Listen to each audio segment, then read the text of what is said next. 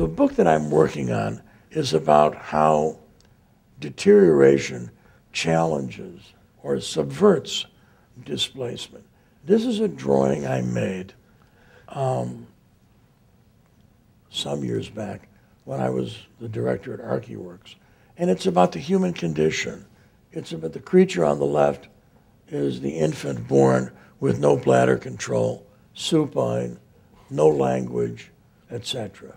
As that creature grows in the spring, he's saying wow, and he's developing his musculature, etc.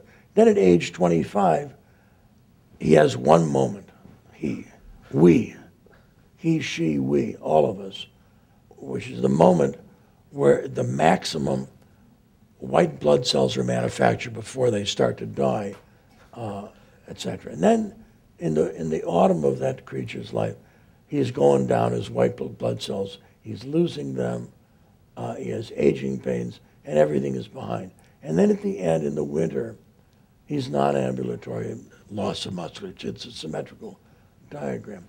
What I really am getting at is that architecture traditionally is, as we understand it in the West, is in the context of the Western pantheon of beauty, where there's an ideal, where you're seeking perfection, to be at one with the divine being.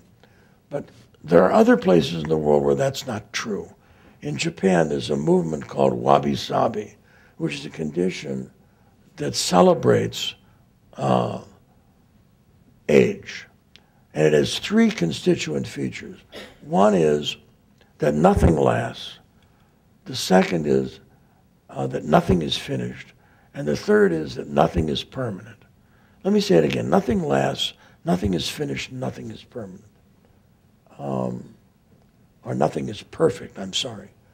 How to express that architecturally is the subject, what I'm struggling with to put into words in this book that I'm working on.